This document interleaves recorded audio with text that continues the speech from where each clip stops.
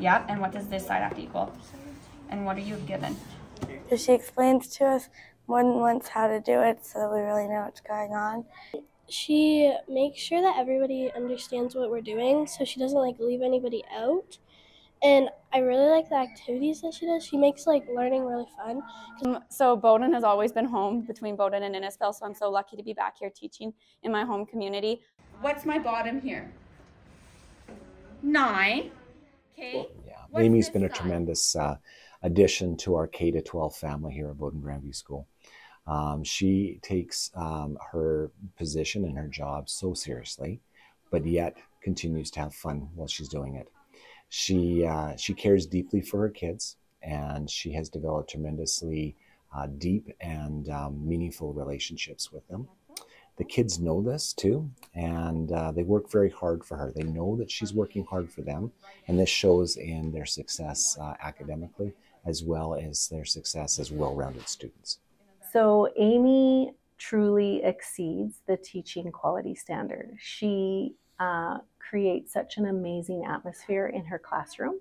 She is so inclusive with all of her students, and she fosters such effective relationships with her students, with her staff, and also with the community as well. Her planning, her instructional strategies, and the way she differentiates learning for all of her students is absolutely amazing. Tag either team, okay? It's not just your own. Make sense? I've always said I wanted to work with youth, and I think I have a big passion for physical activity. I think ultimately, I just wanted to work with kids every day, and it just led me to teaching. Didn't think I'd be teaching grade 7 my first year, but I can say I truly actually really love this age group of kids. She's really fun to have as a teacher. She's really energetic, and I focus well in the class, and I enjoy what she teaches. It's absolutely amazing. I love her as a teacher. She's very happy all the time. She knows how to control a classroom and to keep it maintained and to make sure the kids learn how to be respectful, responsible, and to learn what we need to learn.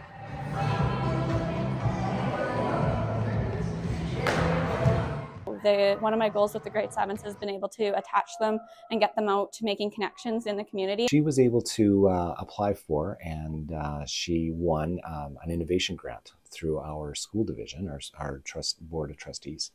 And she then took the extra money that she got from that, and she developed a project, a CTF project that really dove into sort of businesses. So the kids were allowed to research a business of their own, develop products, market them, and then they had a Christmas farmers market where we had the community members come and buy their products. It was so successful that all of the kids were basically sold out of their products in the first 20 minutes, half an hour. I think any chance that I get to see the kids in a different side of the academics, I really, really love. And I think those classes have given me such opportunity to get to know these kids and to challenge them in ways that is so much broader than just the curriculum. You're standing in one of those hula hoops.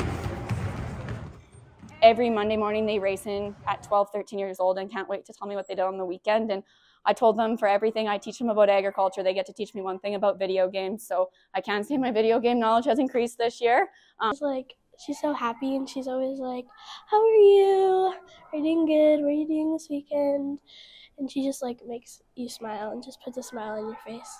I feel very happy coming to her in the morning and really energized when I get to see her first thing in the morning. So how does it feel to come to school when you know you're going to have her here? Really good.